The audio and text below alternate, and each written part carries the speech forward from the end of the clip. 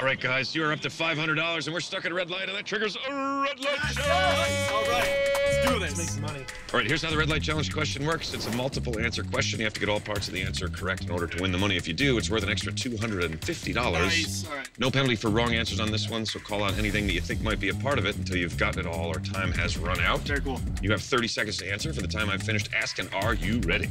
Yeah! Yes. All right, I am excited. As of 2016, entities borrowing money from the International Monetary Fund can receive it in 5 different world currencies.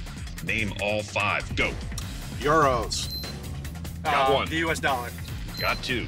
The Australian dollar. British pounds. Yen. Pounds is good for 3. 2 Pumpkins. more. Pumpkins.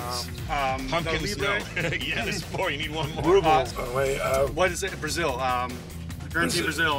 Is hot bikinis. Sucres. Escudos. Not Anything, guys. 10 Yes. seconds. Bolivars. Gloria Gaynor's Yuan. career. You got it with you on. Oh, yes! Very nice. All right. Wow. Sorry, I couldn't tell what's going on there. I'm impressed. Very good.